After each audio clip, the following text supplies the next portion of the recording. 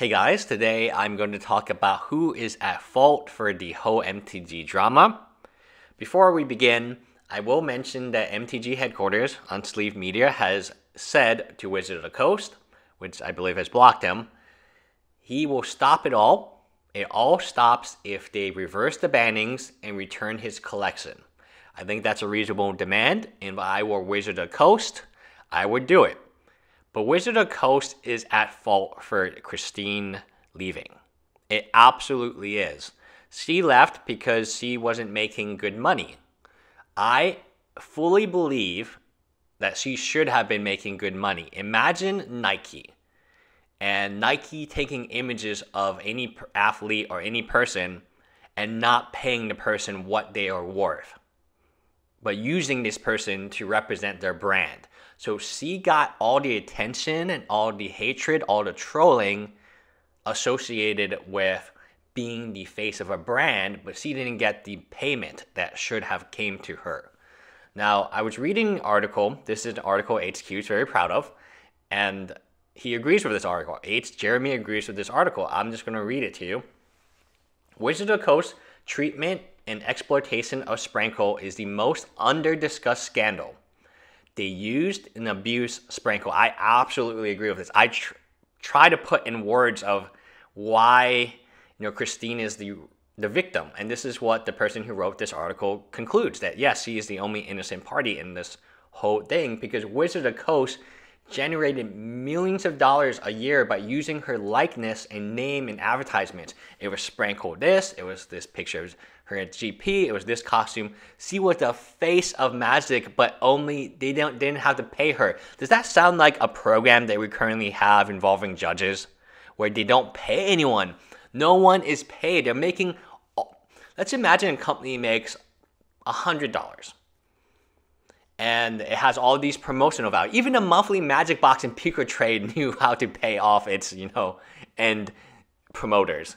Here, in this case, they are using her pictures, they're using her likeness, they're using her name to push their brand. Yet they're not compensating her or giving her anything of equal value. That is insane to me. Sprankle acknowledged Wizard of the Coast only paid her twice a year, and for all other events she was not compensated. They certainly used her likeness and advertised she would appear at those unpaid events though. This is the core issue, and I think I have to do a really good job explaining this from a marketing perspective. When we have a Kardashian or we have Kevin Durant, actually, you know him, he's in the Golden State Warriors, but when he was in OKC, we had him and Westbrook making commercials for us, for one of my clients. Well, we paid them out the nose, right? They got free cars, and we paid them out the nose. Because that is what they are worth. We are using their likeness in a TV commercial about cars. You can. It's Edmund Hyundai, by the way, if you are curious to see the commercial. But it is absolutely insane to me that Christine was never paid. I mean, she had an interview, and then she had a video where she was begging for money, and this is what HQ is attacking her over and over for it, but that should never have been an issue. So she had the fame and the trolls, but she wasn't being paid an annual salary. And that created this interesting dynamic that should never have existed in the first place. If Wizard of the Coast were so concerned, why did they manipulate her for years? Why did they squeeze value out of Sprankle's persona while offering her nothing but a hotel room and a meal? Because Wizard of the Coast doesn't have an inkling of concern for the well-being of their players. Wizard of the Coast is a business which profits from players who they know are at best damaged goods. All they care about is making money. There we go. So I've been trying to explain this concept, and many of you have taken it as I support Christine, and I absolutely do. But I support her because I think the larger issue is very simple.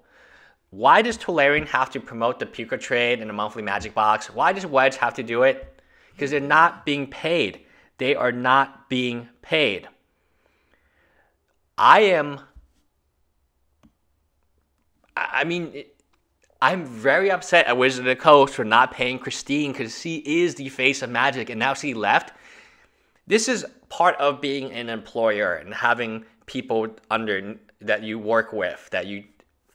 One of my employees, she's pregnant with her second child. I understand it's difficult. She gets to work at home. She's 8.5 months pregnant. I don't expect her to drive an hour to come to the office in Houston traffic. No. We pay her at home and we give her as much as we can. We're a small company, but it is you take care of the people closest to you, like their family, and they will eventually work harder for you. They will do more for you. They will be more for you. And this is what drives me insane about Wizards of the Coast. Judges. Who would be a better advocate for the game than a judge? A judge. Yet they are treated so poorly. Incredibly poorly by Wizards of the Coast. They're not paid. They're not employees. Yet that is your biggest fan. I could not imagine treating any of the people who work for me like this. I couldn't imagine, oh, hey, Presley or Maddie or something. We're going to just, Isabel, I'm going to use your image and not pay you. They all get paid. They all get paid bi-weekly. Like, there's a paycheck for them. Like, yes, some of them don't want to make Magic videos, and that's okay. Most of the guys that we work with don't want to be in Magic videos because they don't play Magic. They play League of Legends. The crazy part here is a very, very simple example of how she made a video. I supported the video. My support video of her video is still on this channel, saying that she had $60 to her name. She was crying. She moved in with her mother in a trailer. She's a very independent, strong woman, and yet she was forced to do that. Wizards of the Coast they gave her a like. This is your brand. This is the most important brand ambassador you have to the game, and you let this happen. No way I would ever let my employees do this. Like, I mean, no way I would be like, all right, I will, during the hurricane, when Isabel left, we gave her money, right, to help her. I gave her money to help her, and that was it. I didn't ask for anything. Because that's being a human being. So this corporation is super corrupt. I'm not going to any of these events anymore because now Channel Fireball has a monopoly. Monopolies in history haven't gone very well because they're monopolies. Eventually the quality will slip or the prices will get higher and higher. That's just how, unless this is a different monopoly than every other monopoly in a history book, we know what the end result is bad service and horribly expensive prices for these GPs. Because why would we compete when we don't have to? So at the end of the day, I feel really, truly sad for Christine because Wizards of the Coast, how do you let your most important asset live in a trailer park with $60 to her name? If you give her a salary, even if it's $30,000 a year, she can get her own place, she can love Magic more, and she will love your brand. She will never leave it. She will be stronger than even Elspeth. And that's all it cost. Are you blanking insane, Wizard of the Coast? Are you blanking insane when... And on Jeremy's issue, he turned a person who was just opening products and, had somewhat not positive things to say sometimes, but he was opening products and supporting Magic with his own money. They turned him into he's the biggest danger to Magic the Gathering right now. This danger did not have to exist. Just give him what he wants. I don't think what he's asking for is totally unreasonable.